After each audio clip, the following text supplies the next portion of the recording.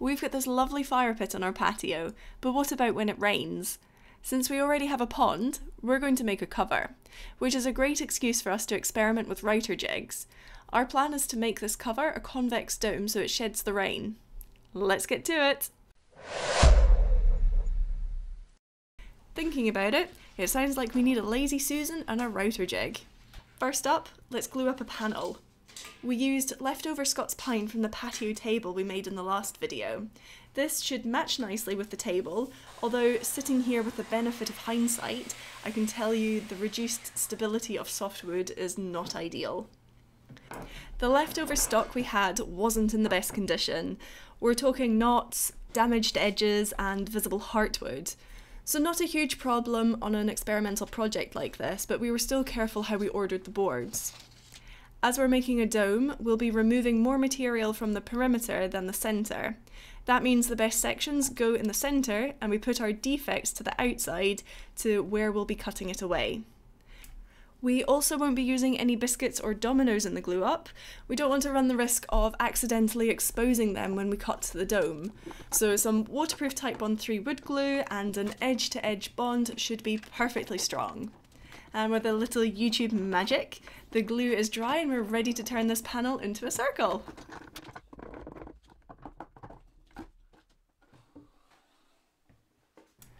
To make the circle, we'll be using the 6-in-1 router jig from Tamar at 3x3 Custom. Thank you, Tamar. The jig is pretty smart and can be configured to work without a hole in the centre, but seeing as it was the first time we're using the jig and we thought we might reference the centre later on, we decided it was easier and safer to drill the hole. The jig is a bit of a transformer, and in this configuration we cut the outside perimeter. As the material was thick, we only cut about halfway through. We haven't cut many circles like this before, and we were pleasantly surprised just how easy and accurate it was. It was really fun as well, so we need to find more excuses to make circular things. We then moved on to cut a groove with a round nose cutter. The rim of the fire pit will seat in this groove as well as serve as a drip stop to stop any water finding its way into the fire pit. The moment of truth. Did we cut the groove at the right diameter? Yes, we did. Now using a jigsaw, we trim the remaining material around the perimeter and tidy up the edge with a flush trim router bit. It looked so good here, we were actually really tempted to stop. But a plan is a plan, and if we're anything, we are sticklers to a plan. Okay, so let me try and explain our idea. Our concept for the jig is to have 2 curved rails above the fire pit cover. The router will move along these rails to cut an arc. We'll mount the cover on a bearing from a Lazy Susan so that it can rotate. We'll then create the dome by setting the router at a point on the arc and spinning the cover 1 revolution. Then we'll move the router up the rail a small amount and repeat. By doing this enough times, we will create a dome shape. Now, there are a few challenges we need to overcome, and this is where CAD modelling really comes into its own. We can throw all of our critical dimensions at a drawing, and the geometry will dictate to us how we need to make the jig. So, first challenge. What radius should the dome be? Now, this is governed a little by aesthetics, but largely how thick the starting material is and how much we want left at the perimeters. The second challenge. How will we guide the router to move in the required arc? We've already said rails, but the router can't move forwards or backwards, nor can it rock. It also needs to sit as low as possible. And that ties into the final challenge. The router and router bit will only be able to cut a certain depth, and that depth will need to be equal or greater than the maximum cut depth on the dome plus the height of the jig itself. Given we want the jig to be sturdy, it will need to have as much material as we can give it without making it too tall to work. So, easy, right? After a little back and forth, we decided the best way to guide the router was using the guide rods that it came with. These will keep the router as low as possible, and the base of it can also sit between the rails to restrict any forward-backward movement. Also, being 2 cylinders mean that the router will stay stable on the arc. By mocking up both the cover and the router in CAD, we can see how tall and at what arc we need to make the rails. So to draw the correct radius onto the rails, I left Michael to it and he came up with this harebrained scheme. First he measured out the radius using a laser and tape measure. Then put a screw in our desk at a measured point and using the old string technique, drew an arc. We then cut out the arc at the bandsaw, sanded smooth, and copied and pasted at the router table. Using centre marks on the base of the cover, we secured the Lazy Susan with a few short screws.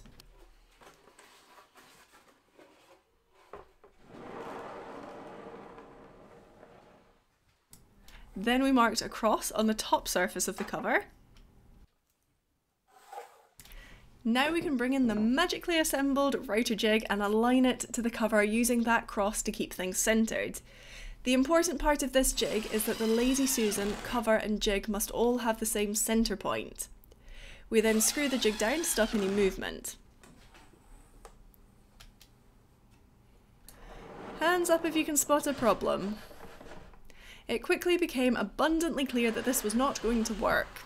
These bearings are designed to be secured to both sides, but access holes need to be drilled through one part. Given we didn't much feel like drilling 4 big holes in either the cover nor our workbench, we had to get creative. Thankfully, the solution was a simple one.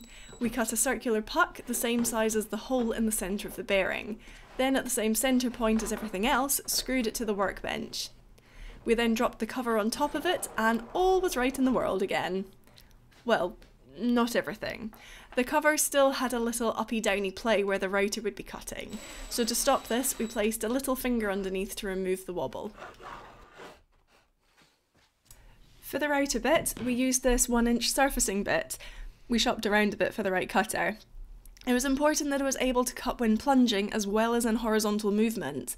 Our thinking was that a 1-inch cutter was probably safer than anything larger, and given we were unsure how much abuse the cutter might experience, we thought it important to get something higher quality. Speaking with the benefit of hindsight now, I can thoroughly recommend this cutter. And with the rails on the router, we are almost ready. Just need to add these spacers that keep the router centred between the rails, and we are good to go!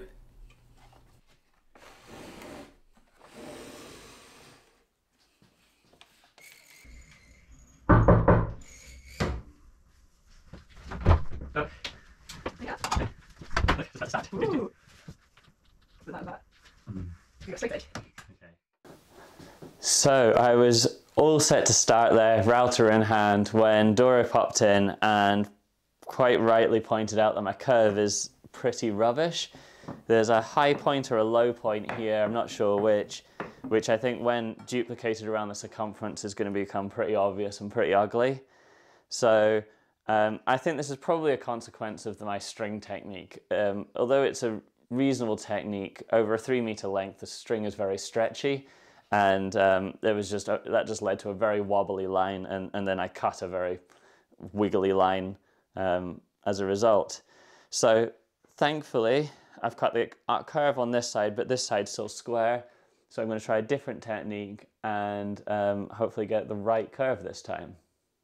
As is so often the case, the best solution is also the easiest solution.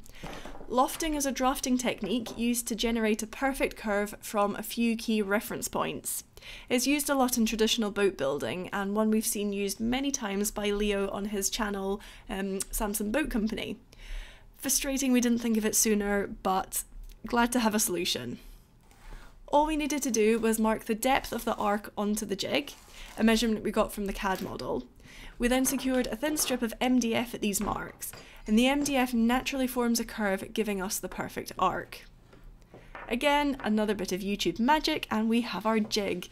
This time, with a perfect arc. With everything good to go, we put the router on the rails and moved it into position. We thought starting at the outside with a shallow pass was the best place to start. It was slightly nerve-wracking to start with. Although we tried to cover all bases, we did have concerns that the router might move or it could potentially grab the cover and spin it out of control. We covered these concerns by clamping the router to the rails and working together. Michael was in charge of the router while I rotated the cover, being sure to rotate clockwise against the cutting force. We also started out with a shallow pass to get the feel for things. With one rotation done, we could plunge the router further and do another pass.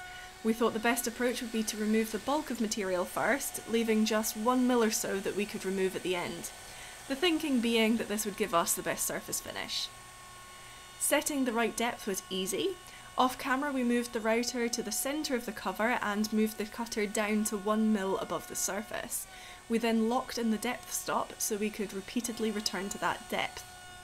It was then just a case of incrementally moving the router along and repeating. Each time we move along it was a little less than the radius of the cutter. This worked very well and we were soon moving quickly. We were really pleased to find the jig worked perfectly. It was effortless to remove material and it left a really good surface finish. As we went on, we became more relaxed about removing greater amounts of material in one pass. Every time the router just kept cutting like a hot knife through butter. In hindsight, we could have potentially used a larger diameter cutter to speed things up, but it really didn't take that long and we're yet to test this with a hardwood, so perhaps the smaller cutter was best.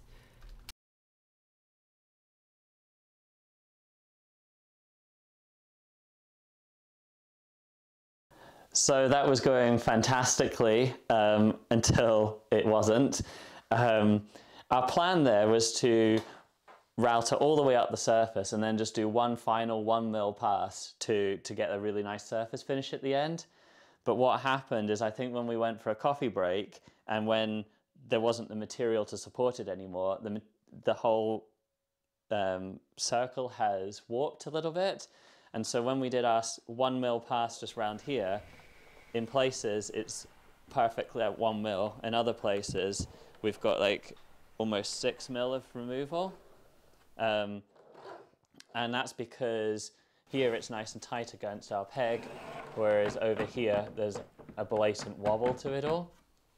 So we looked at different solutions. We were trying to run a caster maybe to hold this down, and that would solve it. The problem is there wouldn't be enough space to get the caster and the router in, and we could run the caster here, but then that doesn't really solve the wobble issue. So what we're going to do instead is cut our losses. We're going to put a round over on this edge here and we're just going to sand this off because actually our surface finish at the moment is pretty good. What a pain, eh? In hindsight, we should have just gone to the final depth on the first pass and we'd have avoided all of these problems. It always amazes us how much wood can move and how much internal stress it can be under.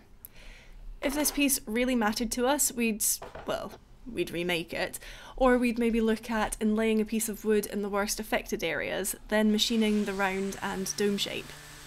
But seeing as this is just an experiment, we're happy to slap some wood filler in and call it a day. Our hope being that none or very little will be visible once we add a round over.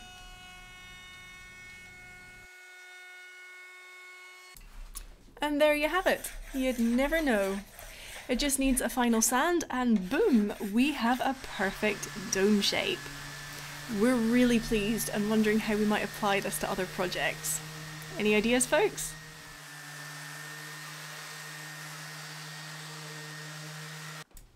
Unfortunately, the cover is still warped, but we can fix that with this brace on the underside. We glued and screwed this, which, yes, is not the best plan for future movement, but honestly, we ran out of time and this'll do for now. To do it properly, we wouldn't use glue and we'd either drill the outside holes as slots or, better yet, create a sliding dovetail for the brace. We might even have added this stabilising brace before we'd started cutting the dome. We're going to chalk up this experiment as a success. The jig worked perfectly, very accurate, great surface finish, and was much faster than we had anticipated. Also, it could easily be modified to create any flowing curve, maybe a wave shape or any of these. One big learning moment was how important it is to appreciate the stability of the material that you're working with. When we do this again in the future, we'll certainly keep this in mind. The good news is there are plenty of ways to deal with it.